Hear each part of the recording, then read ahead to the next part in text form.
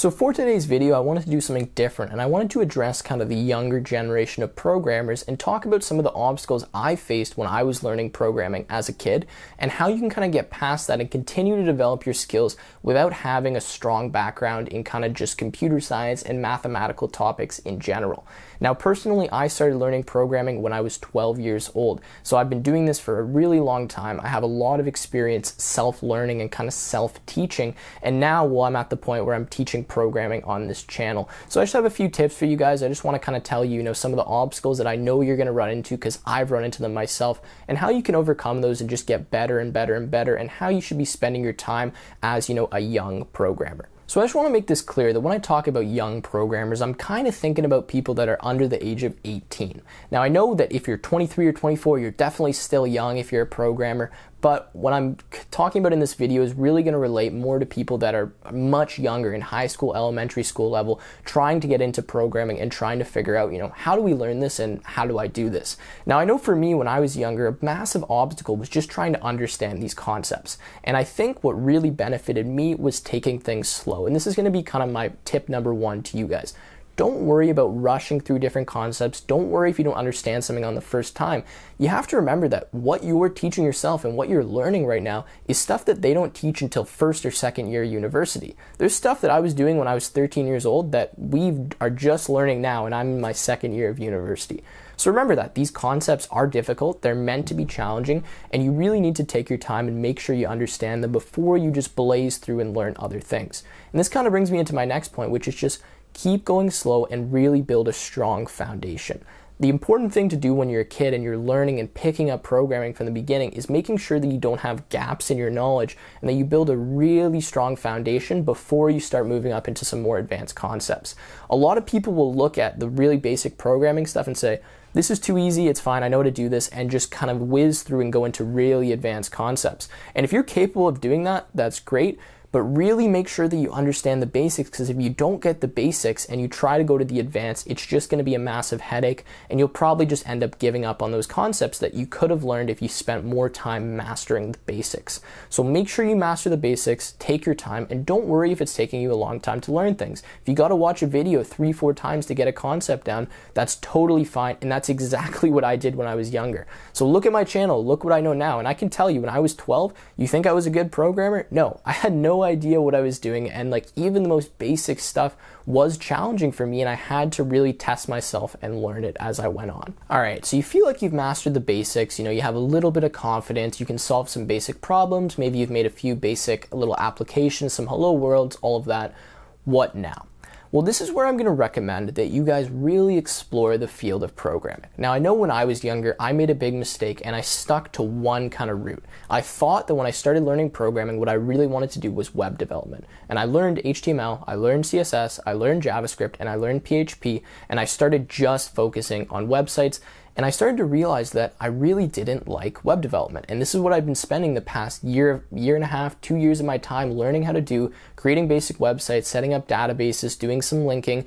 And now I'm 14 and I'm sitting here and I'm like, I don't like front-end web design. I don't like doing this. And I really wish that when I was younger, I'd kind of taken a step back and looked at some of the different things you can do with programming. And this is my massive recommendation to you. If you guys are young and you still have time, make sure that you kind of think about the different areas of programming and think about what you really want to do. I would definitely recommend trying, web design, trying a bit of backend, trying maybe a little bit more of a difficult language, and just kind of dipping your feet in the water in different areas and figuring out what it is you really like. Because you're not going to know until you try. And especially if you're younger, chances are you've maybe only been introduced to one programming language or one kind of thing to do in the programming language, when the reality is there's so much more. So, spend some time one day just looking at some different things you can do with programming and see if maybe you want to try something for the next week or the next 2 weeks and see if that's what you really want to do. And this is super beneficial because it kind of gives you just a domain knowledge in all of these different little areas, and then that allows you to kind of jump in and out, figure out what the best tool is to do for a specific project, what you should be learning, and what you really want to be learning. Because what it comes down to when you're young is you're doing this for fun, or you're doing this because you really love it. And that's why I was doing it when I was younger, and that's why I still do it today. I genuinely really like programming. When I sit in front of the computer and I get dialed in and I can create a project and see my work on the computer, it's super rewarding feeling to me, and that's why you guys should be doing this. So make sure that whatever you're doing, you're having fun doing it, and if you're not enjoying one concept, don't give up on programming. Try something else and kind of dip your feet around and figure out what it is you really want to do. Now, another obstacle that I know a lot of you guys will run into is when you're trying to do things with algorithms. Now, algorithm seems like a really fancy word and a lot of people don't know what it means. Essentially, it's just a set of instructions, but you're going to get to a point where you kind of get to an intermediate or advanced level of programming in whatever programming language it is that you're using, and you start to talk about some more mathematical concepts. So you start seeing things that have equations and have math and have symbols that maybe you've never seen before. I just wanted to kind of make a disclaimer, just let you guys know that there's two main kind of sides of programming and of computer science. There's one side that's more of the software engineering side, and there's one side that's more of the computer science field. A lot of people don't know this, and I didn't really know this that much until I got to university, and now I'm majoring in computer science.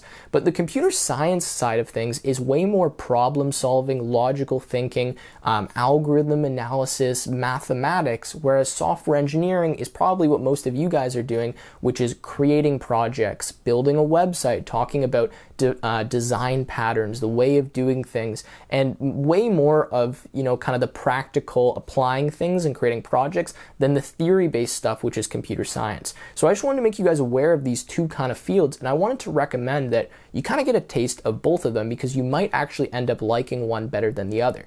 I know for myself, I'm kind of a mix between the two because I'm pretty good at math and I actually like doing algorithm analysis and design, but I also really like applying stuff into projects and bringing those algorithms to life. Whereas a lot of you guys may not be the best at math, and I don't want you to get scared when you see this side of computer science, which inevitably you'll run into, which is really just math and problem solving and advanced concepts with equations.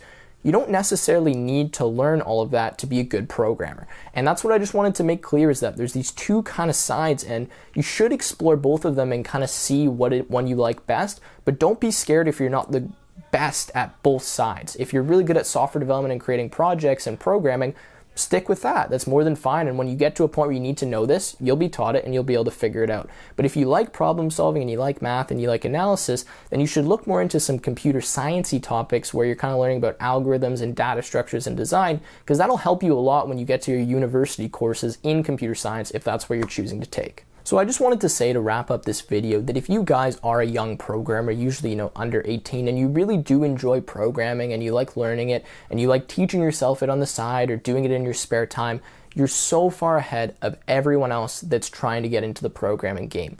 I can tell you from experience, I'm a university student, most people that take computer science or go into software engineering have never programmed before in their life, or if they have, they've only done very basic things. If you plan on going into software engineering or computer science or some kind of tech-related field, and you've been learning programming already, you're going to be miles ahead. And regardless of how much you know, if you have any background, you're already ahead. My first year programming class is genuinely something I could have taught. It was that simple, it was that basic, and there was nothing in that class that I didn't already know. So thank you guys for watching. I hope you enjoyed this video. I'd love to hear, how old are you guys? Let me know when you started learning programming, some of the obstacles that you've ran into, and we'll have a chat in the comments down below. But with that being said, I will see you guys in another